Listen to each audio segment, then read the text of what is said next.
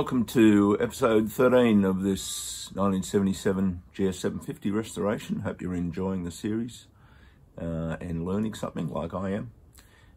If you are, click like or maybe even subscribe to see how the project's going.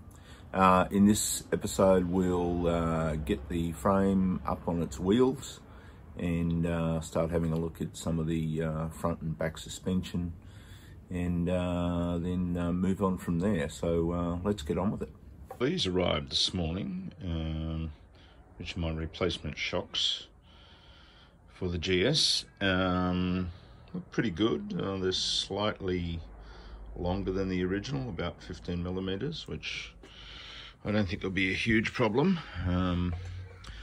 The only issue is obviously this chrome cover here, which I'm going to attempt to remove because I want it to look, as close to the original as possible. So the next step is to try and come up with some jig to compress those springs, similar to what I did with the original ones, and see if we can get that chrome cover off.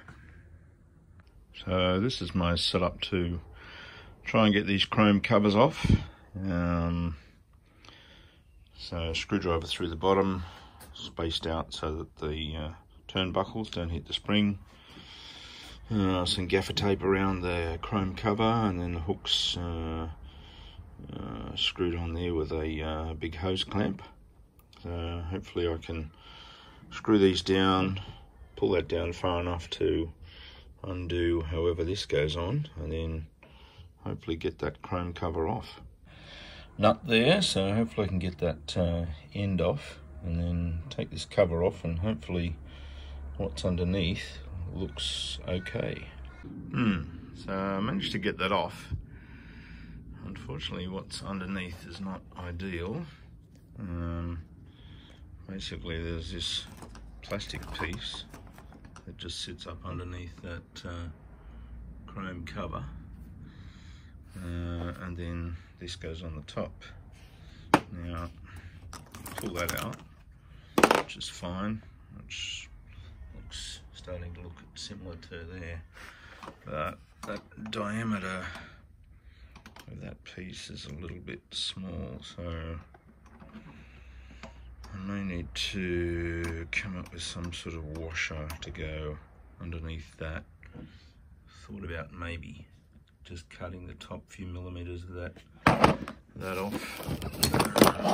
Just cutting this top section off using that, but let's see if I can get a very large washer to do something similar. Spray it silver and see what that looks like. So this is what I ended up doing, basically cutting off most of that little cover and trimming up the edges. Needed to be back on there so that the spring would fit nicely. I also trimmed a little plastic bit inside there, so yeah, reasonably happy with that.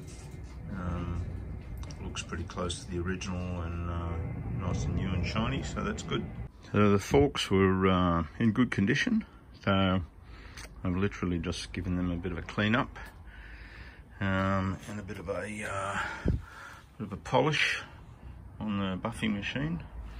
So I think they've turned out okay. I haven't put any clear coat on there, but I'll just see how they go. If they need a clear coat later on, I can easily take them off and do them again. But yeah, looking good.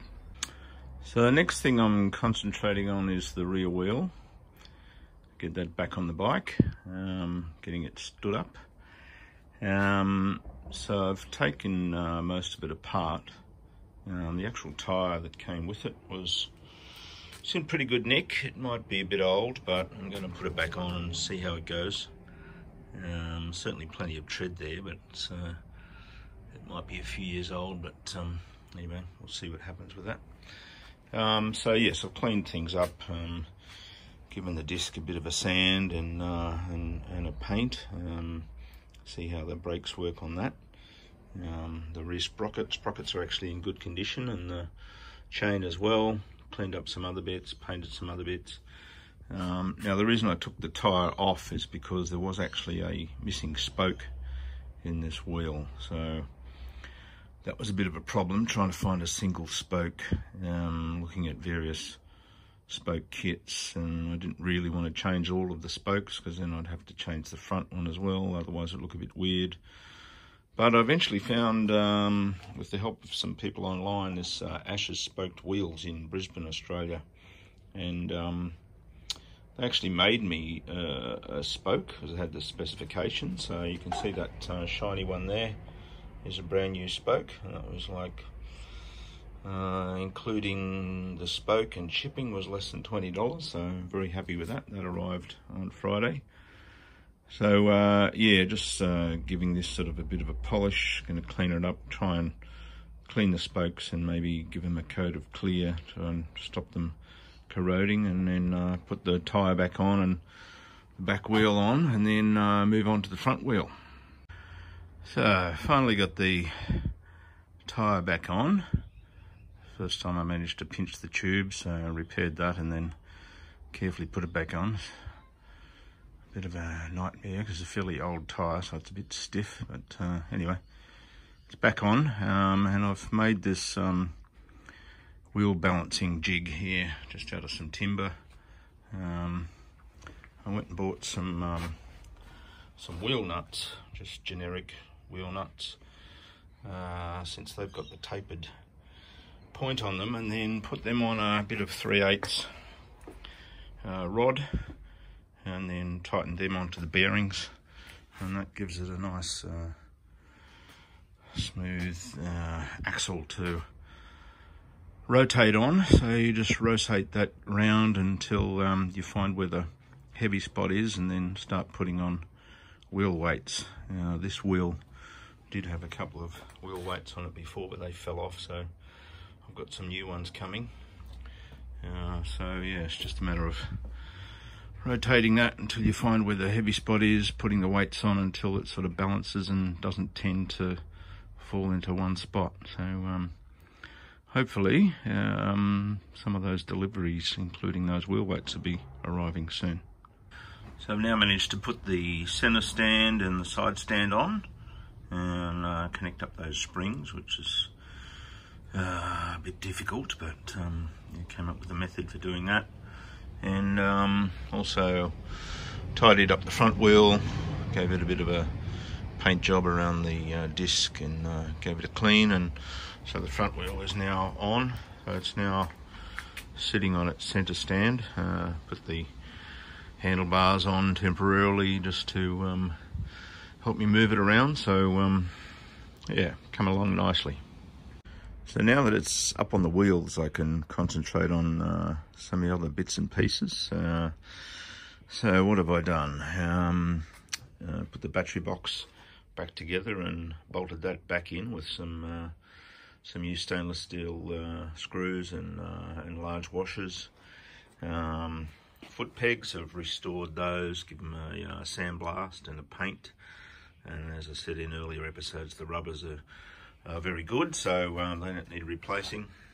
Just got them screwed on at the moment, not tightly. I think this one has to come off to get that side cover back on. Put the starter motor back in, and that was replaced the O-ring on that as well. What else have I done? Put the instruments on. You saw earlier episodes where I did the restoration of that, so that's looking quite nice. And the headlight, the plastic casing around the headlight had been repaired previously, a reasonable sort of job, but did need a bit of tidying up, so I did a bit of sanding and more gluing, etc. Around that, fixed that up, and then cleaned all the lights and the chrome frames and things, and put that back on. Obviously the wiring harness isn't in there just yet, but that's coming. So yeah, starting to look like a bike, which is great. So that's it for episode 13 of this GS750 restoration. Hope you're enjoying the series. Click like if you are, or maybe even subscribe. Making some really good progress now. The COVID-19 shutdown is having a bit of an issue with getting parts, but rather than going to the stores, I'm ordering online, and that seems to be working quite well with some fairly quick deliveries, although there is an exhaust system coming from Italy, which, yeah, I'm not expecting to see for any number of months. But yes, as I say, hope you're enjoying the progress. Really starting to look like a bike now, and yeah, it's getting to the fun end of the project. So see you in episode 14.